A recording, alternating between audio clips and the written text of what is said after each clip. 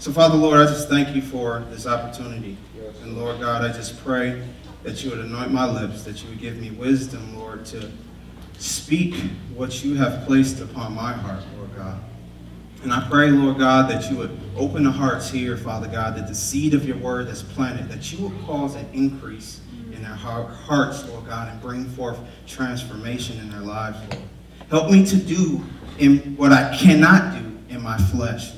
Empower me by your grace tonight. In Jesus' name, amen. Amen. So Isaiah 43:7, it says, everyone who was called by his name was created for his glory. So in the scripture, what it's showing me is that everybody who was created, all humanity has a purpose. They may not know it yet, but all humanity has a purpose. And it says that everyone who was called by his name was created for his glory. So even though you may not know God or you may not be in a relationship with him, you were created for a purpose, which is to bring him glory. This is why God created man from the beginning in his image, that we might image forth his glory. He created us to be fruitful and multiply so that the knowledge of the glory of God can fill the earth just as the waters cover the sea. And baby, I'm going to get this right. Habakkuk 2:14. We're practicing on this on the way to the car. My wife is the grammar police, so I just wanted to make sure I get it right for her. But I love her, and I thank her for always being on me. However, since the fall of man, people have refused to align themselves with this divine goal. Well, all of God's acts up until this point have been aimed at seeing it through. And it will be done whether we get with the program or not. This is God's goal, and if our lives are not in alignment with it, then we are at cross purposes with our Maker. But on the other hand, nothing has inspired courage and endurance for daily living like knowing the purpose of God and filling yourself wholeheartedly in harmony with God's universal purpose for all humanity. Nothing has encouraged me and nourished the strength of my Christian faith like knowing God's ultimate goal for creation and discovering how to bring my heart and my behavior into alignment with this goal. I believe that when we live life for ourselves, or we live life for the approval of people or trying to please others other than what God created us to live life for, which is for him, I believe we have this sense of lack in us. Like we're not living for what we were created for. So we walk around not satisfied, unfulfilled, without a purpose. So when we go through things like trials and tribulations and difficulty, we have no hope because there's nothing bigger than us that we're living for. You feel what I'm saying? Yeah. So we have to get into alignment with this because it's not only for God's benefit, but for your benefit. There's so many people, if we look in Hollywood and all these big stars and stuff, that's killing themselves because they have no purpose. They have no fulfillment. You feel what I'm saying? There's nothing greater than them that they're living for. They're living for themselves, for money, power, fame. All those things are empty in comparison to Jesus and the purpose that he has for you. So this is why I'm here today, to encourage someone to not waste your life living for yourself, people-pleasing, or for people's approval, but to live for the glory of God alone.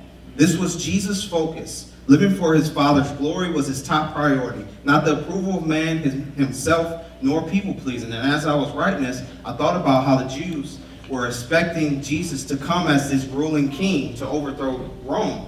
But he didn't come like that. He came as a suffering servant, which was totally unexpected by them because they were expecting something so much greater.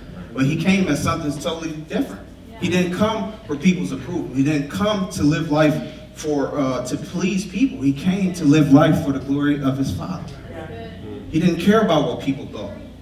And as I was writing this, my whole purpose in creating this and doing this message is because I was a Christian, and I'm still going through the season where God is just showing me who I am, and he's ripping off those lies that people have spoken over my life about things that, oh, Chris, you can't do this, you can't think this way, you can't wear this, or just something that it tore me down as a human being. You know what I'm saying? It wounded my soul. You know what I'm saying? So God is in this season just ripping those things off of me. And as he ripped layer by layer, I'm starting to find the part of me to give me boldness. He gives me boldness when he shows me who I really am in his eyes, and his love for me, and how he loves me.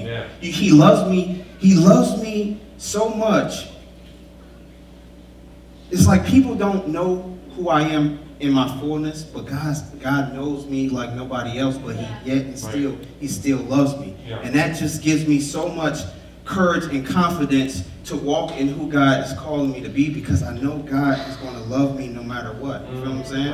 And so this whole purpose of me creating this and doing this message is because I was this person who, in the grand scheme of things, of this whole church arena, I didn't know what part I played. You feel what I'm saying? I didn't know my part. And as God has been revealing me my identity and who I am in him, I know the lane I'm supposed to be in. So my desire is for evangelism, and God has been using that desire to bring him glory. So this is what I'm walking in now. I'm walking in sharing the gospel, and that may be simple to a lot of y'all, and y'all might be like, oh, this is what Jesus told us to do, but it's not simple to me. I feel like this is what really God has created me for, and this is my lane when it comes to this whole church thing. You feel what I'm saying? But I was that person who I really felt like I didn't have a purpose. You feel what I'm saying? I felt like there was nothing, God had nothing planned for me. I was hearing what other people were saying I was supposed to do, but I didn't know what God created me for specifically. You feel what I'm saying? And so what I want to encourage you guys tonight to do is just get with God. Don't take what people have to say about what your purpose is. Get with God and let him tell you what your purpose is, and you walk in that boldly. You feel what I'm saying? So this is what I wanted to talk about tonight, because Jesus, he wasn't fazed about none of these things. None of the things people were saying. He wanted to live life for his Father's glory. His every thought, word, and deed was totally devoted to the glory of God. Jesus was a man fully committed to the word, God's will, and ultimately his glory, even though it cost him big time. Jesus knew what was to come. He knew he would have to take the sins of the world on himself. He knew he wanted to be delivered from this horrible death, but he understood why God sent him, and he willingly chose to give up his life so that we could be saved. Jesus denied himself in order to obey the Father and bringing glory to his name. Likewise, living for God's glory will cost us. We are even promised that difficulty will come if we want to pursue righteousness and are fully committed to living godly lives in Christ. But just like Jesus, we too are called to obey whatever the Father asks, because we were created to do his will and bring glory to his name, no matter the cost. So living for God's glory is not just this easy walk through the park, it's finna be a breeze type thing. It's going to cost you something. Come on. And you're going to have to deny yourself. You're going to have to pick up your cross and follow him daily. And Jesus said, if you can't do this, you can't be his disciple. And if we think about Luke 14, when Jesus was doing all those miracles and stuff, and feeding the 5,000 or whatever he was doing, people were coming to him and following him. He had this big crowd and his following. But in Luke 14, where the discipleship was tested and the crowd was following, Jesus turned around and said, start talking like, if you don't hate your father, if you don't hate your mother, all these things, then you can't be his disciple. And I feel like so many people want to follow Jesus for what he's doing or what he can do for them, rather than denying themselves, giving up their life, and doing something for him, serving his heart. So many people want his hand, but not his heart. Everybody wants gimme, gimme, gimme, but nobody wants to give of themselves. So Jesus gives them the worst before he gives them the best, to test their heart, if they were really for him or for what he can do for them. So in being Jesus' disciple and living for God's glory, I'm not trying to put it out there like this thing is easy. There will be some times you have to sacrifice, and there will be some times you have to deny your flesh, in whatever way that may look. Jesus denied himself, as I stated, and he obeyed his Father so that his Father may be glorified. And we know the sacrifice that Jesus paid to save us from our sins and to put us right in right relationship with God. It was hard. It wasn't easy. So what makes us think that it's going to be easy for us? What is the glory of God? If you spend much time in church, you hear glory to God, or you hear God's glory mentioned all the time. The Bible tells us that we should glorify God in all that we do, according to 1 Corinthians 10:31. But have you ever wondered what the glory of God really is? When we speak of God's glory, what are we talking about? When I think of the glory of the Lord, I think of an image of a brilliant light. The image of a brilliant light often comes to mind. I believe that this is certainly appropriate, as Scripture often describes the glory of God in terms of a light that shines brighter than anything on earth we have ever experienced. But let me try my best with my finite mind to describe the glory of this infinite God. And I'm going to just jump over to Ezekiel 10:4 real fast.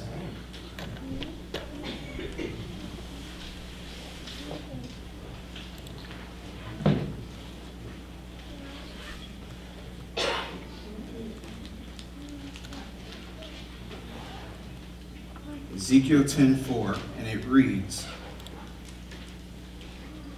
"Then the glory and the brilliance of the Lord moved upward from the cherubim to rest over the threshold of the temple, and the temple was filled with the cloud, and the courtyard was filled with the brightness of the Lord's glory." The word translated here as glory is kavod in Hebrew. The meaning of this word is importance, weight, or heaviness. But primarily, kavod means reputation, honor, and majesty. It is from the use of these words that we get the meaning of glory. God's glory is God's weightiness and wonderful qualities such as beauty, goodness, love, justice, holiness, mercy, grace, wisdom, power, and so much more. When it comes to these characteristics and so many others, God has them in super abundance. Now let's talk about a few for a minute, just to get a picture of who God is and what makes God glorious. The first one I like to talk about is God's holiness. The word holiness refers to his separateness, his otherness, the fact that he is unlike any other being. It indicates he is complete and infinite perfection. His holiness is the attribute of God that binds all others together. That God is holy means he is endlessly and always perfect. God's holiness pervades his entire being and shapes all his attributes. His love is a holy love, and his mercy is a holy mercy. And even his anger and wrath are holy anger and holy wrath. And this may be a hard concept for us to grasp, but this doesn't make God any less God. Because a God we can fully understand in his entirety is not a God at all. We must not use the limitation of our knowledge about God and what he does in our life as an excuse to reject his claim on our life. However, as we talk about God's holiness, we cannot leave out the fact that God calls us to be holy as he is holy. And if we're living for God's glory, to be holy is glorifying God. To be holy refers to a state of being, a set apart from defilement. It comes from the Hebrew word kadash. I was trying to pronounce this word. I practiced it over. If it's right, it's right. If it's wrong, don't throw no stones. Which means separateness or apartness. When something is holy, it is separated from its common use or held sacred, especially by virtue of its being clean and pure. So to be holy means that all we are and all we have belong to God, not ourselves. That every aspect of our lives is to be shaped and directed toward God. When God was calling Israel to be holy in Leviticus 11, he was instructing them to be distinct from the other nations by giving them specific regulations to govern their lives. Israel is God's chosen nation, and God has set them apart from other groups. They are his special people, and consequently, they were given standards to live by so people knew they belonged to him. And that's why I tell people all the time, we are God's holy nation, as it talks about in 1 Peter 2:9 too. And he has set us apart from the world. And we're called to be holy, which means to be set apart. And God has given us commands in this word to set us apart, to show people who we belong to, just as he did Israel. He gave them standards to live by, and God also gives us standards to live by. But sometimes most people look at those things as God taking the fun out of their lives. But the thing about it is God gives us standards from him so we won't look like everybody else. Because how are we going to draw anybody to him if we look the same as them? So it's actually his standards and his commands and his word that most people don't like. It actually benefits us because it draws people to him. And what did I say in the beginning? We're making God's glory known and we're leading others to him. So in order to lead others to him, we have to obey the standards that he gives us. Come on. We're not here to look like everybody else. Come on. We're here to look like Christ. Yep. So when Peter speaks on this in 1 Peter 1:16, he is talking to us believers and commanding us to be holy as God is holy. But to be holy, we must as believers be set apart from the world. Also, we need to be living by God's standard and not the world. God is calling us to be distinct from the world. We are a holy nation and we are separated from the world once we are saved. This is true. And God has called us out of darkness into his marvelous light to proclaim the praises of the one who has chosen and called us. 1 Peter 2:9. So we need to live out of this reality in our day-to-day lives, which Peter tells us how to do in 1 Peter 13 and 14. And I would like to go there.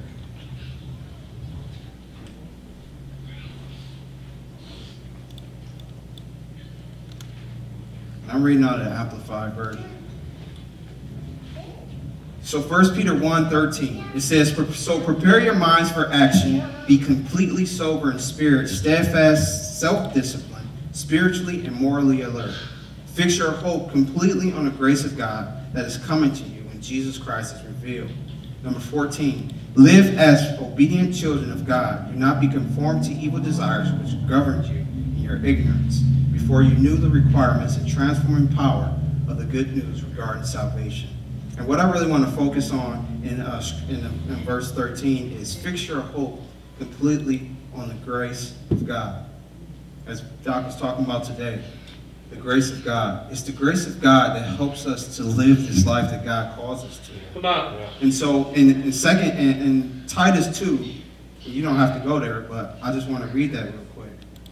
In Titus 2, verses 11 through 12, it says, for the remarkable undeserved grace of God that brings salvation has appeared to all men. It teaches us to reject ungodliness and worldly and immoral desires, and to live sensible, upright, and godly lives with a purpose that reflects spiritual maturity in this present age.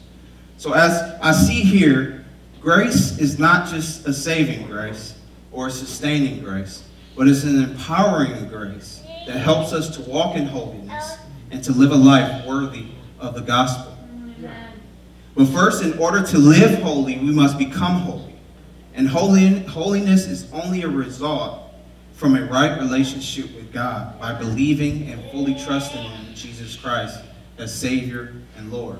And this is why we need Christ. Because without Christ taking the place for us and dying for our sins, we will all fall short of God's holy standard. Now, I'm not trying to be too deep tonight, but this needs to be heard. There's a lot of people dying and going to hell. And people need to hear of this good news, that Jesus paid the price so that we could be saved. So we could not keep God's holy standard, and we all fall short. We would never be able to be holy or live holy without his help. The consequences of a life lived without Christ is God's wrath. Thankfully, the Christian will never have to experience God's wrath poured out. Through the life, death, burial, and resurrection of Jesus Christ, the penalty for our sins was paid, and we were credited with Christ's righteousness. That's why it says in 2 Corinthians 5:21 that he made Christ, who knew no sin, to become sin, so that we can become the righteousness of God. So Jesus took on our sinful, wicked lifestyle, and he gave us his perfect holiness his perfect righteousness, and he put us in right standing with the Father. All we deserved was wrath and damnation and eternal separation from the Father. That's all we deserved. But yet Christ chose to die. There was nothing desirable or beautiful in us to make him die or make him want to die. There was nothing in us that was good. But he chose to because he loved us that much, each one of us. Now when God looks on us, he sees Christ's perfect holiness and righteousness. It is only in this that we can hope to stand blameless in the presence of a holy God. Which leads me to my second one. God is just. What does it mean for God to be just? It means more than he is simply fair. It means he always does what is right and good toward all men. Likewise, although this is hard for many to accept, his sentencing of evil, unrepentant sinners to hell is also right and good. A natural question that often arises is how then can a just God justify the unjust, as each of us are without Christ? A Christian author and preacher, A.W. Tozer, answered this in his book, The Transformed Soul, by reminding us that we find the answer through the Christian doctrine of justification and redemption. And he goes on to say, through the work of Christ in atonement, justice is not violated, but satisfied when God spares a sinner. You see, God's mercy does not forbid his exercise. God's mercy does not forbid him to exercise his justice, nor does his justice forbid him to exercise his mercy. He is both fully merciful and fully just. In light of God's other attributes of goodness, mercy, love, and grace, there are some who might in error say God is too kind to punish the ungodly.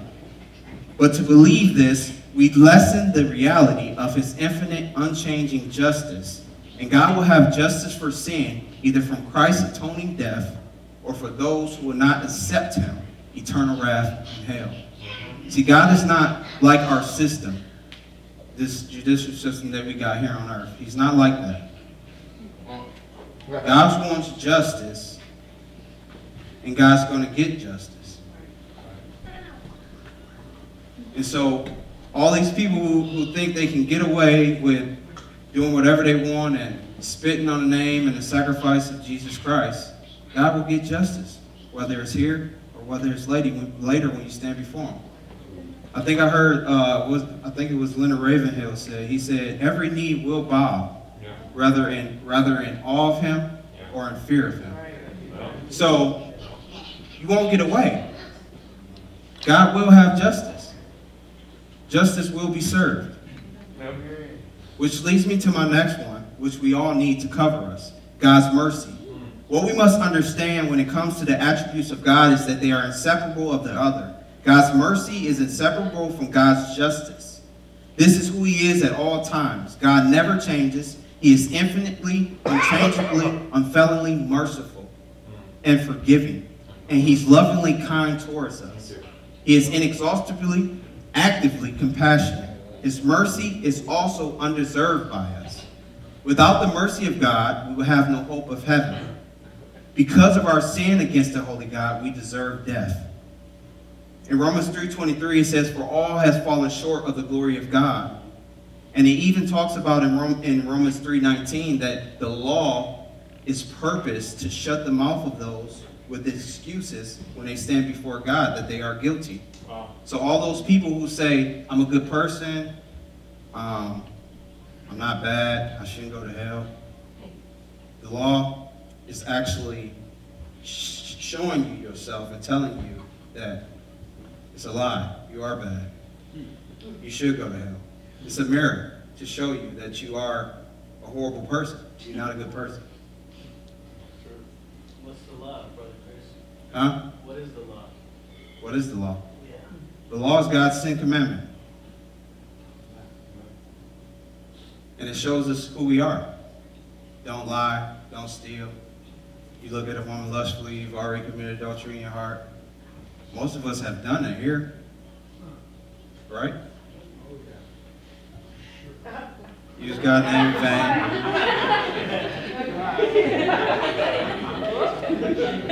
Yeah. So we are already liars, adulterers, thieves, you know. And so the law leaves us without an excuse when we stand before God. So all that good person stuff is out the window. I don't care how many times you ran over to grandma's house or next door neighbor's house to give her groceries. That's good. That's good, but it's not good enough. God's requirement is perfection. And none of us in here can be perfect. If you can, let me know. I'll talk to you after this is over. But Christ wouldn't have to die if we all could be perfect. At least that's what the scripture says. So, at the end of the day, none of us are good, and we are in need of God's mercy. Because apart from that, it's hell. And I mean, it has to be talked about now. I feel like, I was thinking about this. I work at Cintas now or whatever, and this guy I work with, his name's Chuck, and he was very bold about who he lived for, which is Satan. You know? And I'm just saying, the scripture says you know a tree by the fruit it bears. So you live for Satan. And he's very bold about that. And I was like, I just thought to myself, if he could be bold about this, why can't I be bold about who I live for? You know what I'm saying? And so he likes to talk about girls, and he's a very promiscuous guy, you know. And he's like pointing me this way to look at this girl, pointing me that way to look at that girl. And I just told him straight up, bro. I said, bro, I got a wife at home. I said, I got a prize at home, and my eyes is on the prize. She's asleep right now. She's not walking around here in Detroit. You know what I'm saying? I'm like, so we just started talking about like marriage and stuff like that, and I got to share Jesus with him. Yeah. So he know what I'm about. Right. He know what I'm there for. And so the conversation is he still want to talk about girls, and every time I'm talking to him about Jesus. He don't want to hear it, but I'm like, I don't want to hear what you guys say either. So the more you keep talking about it, the more I'm keep talking about Jesus. Kind of like the more sin abounds, grace abounds even more, you know. So the more he keep being bold about his devil father, I'm gonna keep being bold about my Jesus. You know what I'm saying? So it is what it is.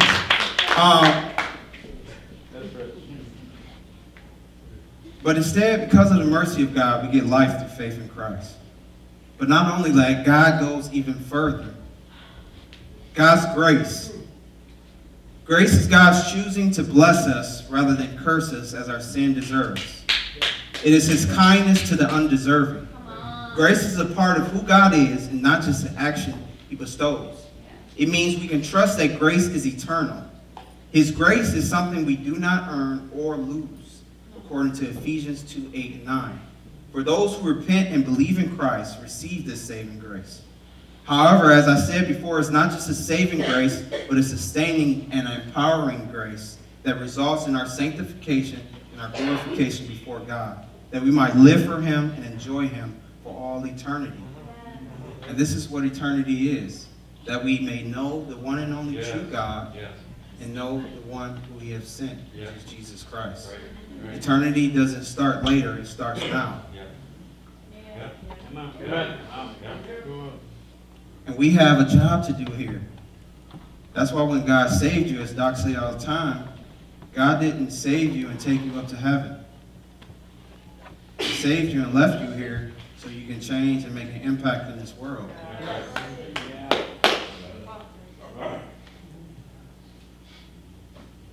Mercy is not getting what we do deserve, which is damnation. And grace is getting what we don't deserve, which is eternal life. In mercy, God chose to cancel our sin debt by Jesus' sacrifice, but by his grace, he shows his kindness to his enemies, which is us. And he offers us forgiveness, reconciliation, abundant life, eternal treasure, his Holy Spirit, and a place with him in heaven. And knowing all this about God's attributes, now when we think of God's glory, we remember that God has all good things in greater quantity and quality. We must also understand that God is self-sufficient and he has no needs. And because God is self-sufficient, we can go to him to satisfy all our needs.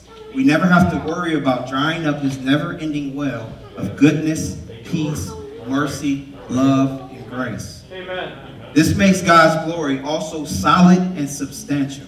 So to sum up what the glory of God is, the glory of God is the invisible qualities, characteristics, and attributes of God displayed in a visible or knowable way. In knowing all this about the glory of God partly, God wants us to share his glory with the world by putting on display his attributes and characteristics. This is why the scriptures calls us to do all things for the glory of God. When we talk about living for the glory of God, this is not a call to do God a favor or make God more glorious. It is a command to align our lives with his eternal goal. He created us to display his glory so that his glory might be known and praised. This is God's great aim at creating and governing the world, that he be glorified. So how can we glorify God? As we know that God is in need of nothing, and we are not doing this to make God more glorious, because God is infinitely valuable. However, through our lives, as we demonstrate through word and deed his glorious characteristics, others will come to know of his beauty and live to glorify him as well. Modeling the character of Jesus is a way to glorify God because we are showcasing his attributes and characteristics. Colossians 1:15 tells us that Christ was the visible image of an invisible God. So to live like Christ is to be the visible image bearers of God. This is what we are called to do as Christians. Exalt the glory of God. This is what Jesus lived for, and as 1 John 2:6 says, anyone who claims to live in God must live their lives as Jesus did. So if we're not living for the glory of God, we are not living like Jesus. And I would also like to ask, who or what are we living for? You see, glory can be thought of as a mirror that accurately reflects what is there. When we accurately reflect the character of God, we glorify him. So with that said, how can we live to glorify God? We love without hypocrisy. Deny ourselves. Offer our lives as living sacrifice, which the scripture says this is a logical or reasonable service in comparison to what Jesus has done for us. Right now. Offering our lives as living sacrifice is a reasonable, logical service because Jesus has did even more for us than we can do for him. Number 4, being obedient to his commands.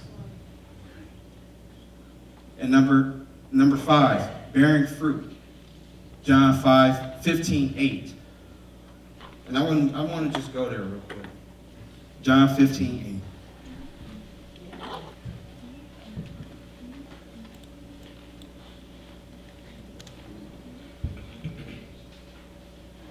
And it reads, it says, my Father is glorified and honored by this when you bear much fruit. Prove yourselves to be my true disciple. To bear much fruit, the reason why this glorifies God is because when we bear fruit, the world can see the results of a spirit-filled life. And many of us know that the fruits of the Spirit comes through the Holy Spirit. So when we bear fruit, people see the Spirit's work in our lives. That is what we are here for, to put God on display to the world. That's why in Matthew 5:16, Jesus commands us to let our light shine so that they may see our good works and glorify our Father in heaven. Our good works are the fruit that benefits others. When we live a life of good works, the world will see and glorify our Father. And the last one is sharing the gospel. We know that Jesus, before he ascended to heaven, he gave us this great commission. It wasn't a great suggestion, it was a great commission. To go into all the world and preach the gospel, making disciples, baptizing them in the name of the Father and Holy Spirit, and to teach them everything that Christ had taught them. This is what Jesus told them before he ascended. And this is the goal. This is the reason why we do children's ministry. This is the reasons why we do young adults. This is the reasons why we do the men's ministry. This is the reasons why we do women's ministry. To make disciples. To send them out. To make other disciples. And it's just a circle of life, like the Lion King. So, that's just the way it goes. Everything points to making God known. It's just a circle of life, man. Preaching the gospel. And I'm not talking about just preaching the gospel at an event we may have here, everybody go out and share the gospel at the mall, you know, or something like that. But it's a lifestyle. And I think even more so, as I've seen this week at Cintas, God's just been like blowing me up with different opportunities to speak to people about Jesus at my job. And I haven't even been bringing anything up. They have. And I've just been praying for divine appointments and opportunities to share Jesus with them. And they just been bringing up church and stuff like that. And I'm just like, all right, you sit it right there in my lap. I'll take it. So, this is what we're here for. I don't care if you're a basketball player, whatever it is. Do it all for the glory of God. And what better way to glorify God than in sharing the gospel, which God's glory is most revealed. All his attributes, all his characteristics. And something that will save a person's eternity. This is a very short life lived in comparison to eternity. So it's very important that we do this. And I think it's very important. I think it's very important because it was the last thing that Jesus said before he ascended. It's very important. It's very important that we do this. But ultimately, to glorify God is to honor him for who he is, who he really is. Honor originates in our hearts and refers to the value we personally place on something or someone.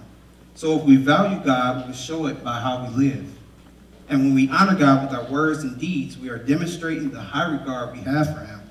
That's why we have to be conscious of the choices we make, because those choices reflect the place he has in our hearts. Our reason for living should be God's reason for us living. And as I stated before, making God's glory known and leading others to him is the goal. This is why we exist, and this is why I love Revelation 4:11, which says, "Worthy are you, our Lord and God, to receive the glory and the honor and the power. For you created all things, and because of your will they exist." Because of your will we exist, God. And were created and brought into being. The glory of God is the reason why God does every and anything he does. God created everything through himself and for himself, Colossians 1:16. He created the world to declare his glory, Psalms 19:1-4. He formed and made man with the same intent, Isaiah 43:7. This is why he condemns anyone who dishonors his name, Exodus 27. He blesses people so his ways and saving power may be known among all the nations, so all nations will praise him, Psalm 67:1-7. He'll allow some people to be sick so the power of God may be known, John 9:3. God saved people so they might live for him, 2 Corinthians 5:15 and Hebrews 9:14. Jesus died on the cross to glorify our Father in heaven, John 12:27-28. This is why the gospel is so glorious, because the glory of God is most displayed in the gospel of Jesus Christ. The reason I say this is because we know that the glory of God is the invisible qualities, characteristics, or attributes of God displayed in a visible or knowable way. And nothing reveals the wrath, holiness, grace, mercy, compassion, unity, sovereignty, power, purity, perfection, wisdom, and love of God like the gospel. This is why, according to 2 Corinthians 4:4-6, Satan has blinded the minds of unbelievers, because once they get a glimpse of God's glory, it will never be the same. You can't experience God's glory and remain the same. This is why we should be looking for every opportunity to share this glorious gospel, and not only share it, but live it to the fullest, because there are people that the enemy has blinded by money, power, pleasure, drugs, temporary worldly cares, etc., that needs the light of Christ to open their eyes to see that they're headed for destruction. Yep. So as I close tonight, good word, brother. My purpose in preaching and writing up this message, I believe God has given me, is to encourage people to live a life for the glory of God. No matter what context you may do that, do it in.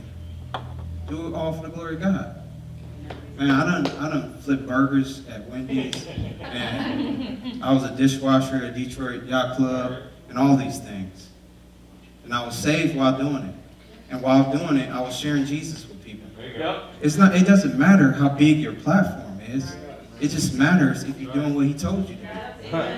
And I remember in one of our men's meetings, we were all defining success. And before I came into a relationship with God, my definition of success was money, cars, you know, kind of like everybody else, fame, power, all this stuff, all this junk. And so, but God changed that. True success is obeying God in all things. True success is doing what God has told us to do. Touching a life, even if it's just one. That's true success. Because it shows you're not living life for you, but you're living life for the one who created you, which is what you're supposed to be doing anyway. But most people are missing the mark. So tonight, I just wanted to encourage people or redirect people to focus on the reason why God has them here. Because there's so many people searching for purpose and fulfillment in all the wrong places. But God is like, if you look at me and if you get in alignment with why I created the world, and why I govern the world, you will find your purpose and fulfillment. You feel what I'm saying? Because that's what I had to do. I had to do the simple thing, but yet profound thing. Do all things for the glory of God, and in that, I found my place or my lane in this whole church arena. Yep. You know what I'm saying? Yep. So it may be simple, but yet it's profound, because not only do you find purpose and fulfillment, you find your identity, and God starts working on you and doing things in you to help you to walk in your purpose and leading you to your destiny, wherever that destiny may be, or promised land he's taking you to. You feel what I'm saying?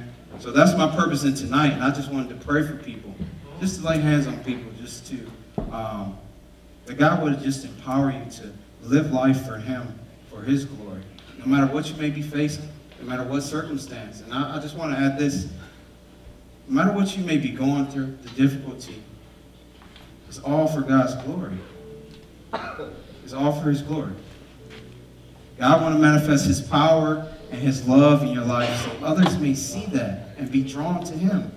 Once they see that God has brought you out of that, it's going to make them ask you or question you like, how did you get through that?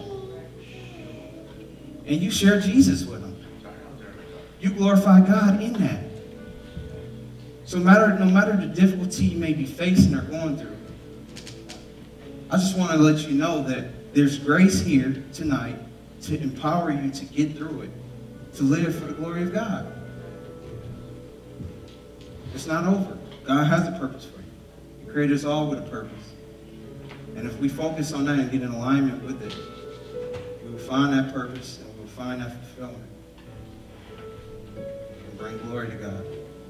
So if you need prayer, I would like to ask 2 women and 1 more man up here to help me pray. If that's possible, please. So if you need prayer tonight, come on up. And I just want to lay hands on you real quick.